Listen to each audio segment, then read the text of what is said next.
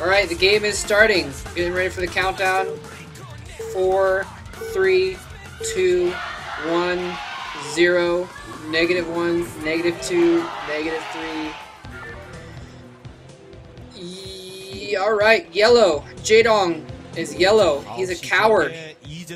He's a coward, but Hwasin appears to also be wait, what's going on? Did someone just say something? The Korean commentators just went crazy and I don't know why.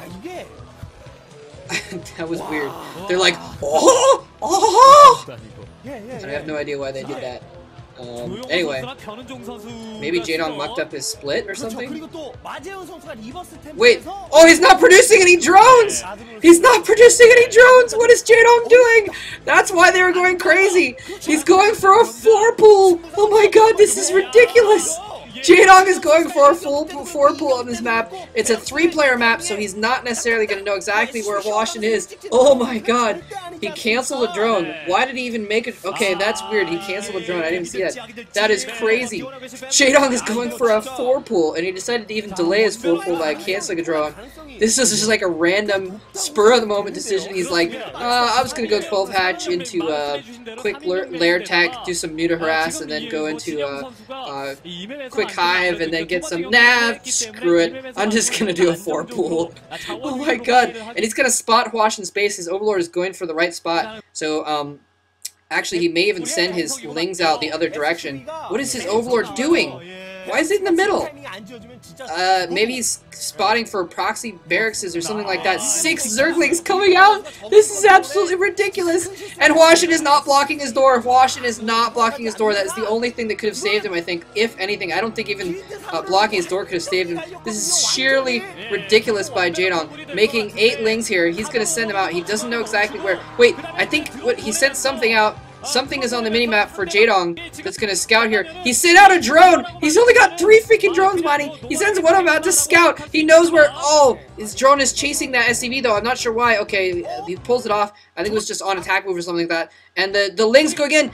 Hwasin is going to spot. He spots the Lings going in. They're probably going to show Hwasin's face to see how panicked he is, because, man, he is serious doo-doo right now. He's going to have to build— okay, he's building a second barracks right in front of his command center, so he's going to have a little bit of a pocket where he can build a bunker there, and I think that's probably the best way for him to go, because those Lings— oh, is the barracks going to get up? Is the barracks— the barracks gets up! A Marine is being produced. I think Jaedong's going to be able to snipe that Marine as soon as it comes out, but at least the barracks is up. He didn't get the SCV, so he's going to be able to build that barracks. He's going to be able to build a bunker as well. My stream is lagging. Oh my god, Jaedong's surrounding Hwasin, bringing out his SCVs to try and save that poor Marine, lifting off the barracks to try and save the poor Marine. The Marine goes down. Jaedong is keeping Hwasin from landing his barracks. Jaedong doing a huge, absolutely ridiculous cheese rush here, and it looks like he is going to be able to defeat Hwasin here in the 3rd set on Tiamat. I'm not on Athena here, with a ridiculous 4-pool after canceling a drone. Hwasin GGing in like 3 minutes or some crap. That was absolutely ridiculous. I cannot believe that Jaedong actually did that. And I'm not sure what Hwasin could have done differently, honestly. I think the only thing that would have been different is if he built his barracks like right next to his command center.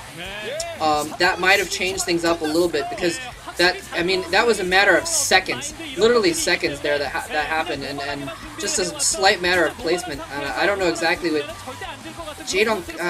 Jesus, that was ridiculous. Anyway, that was a quick game.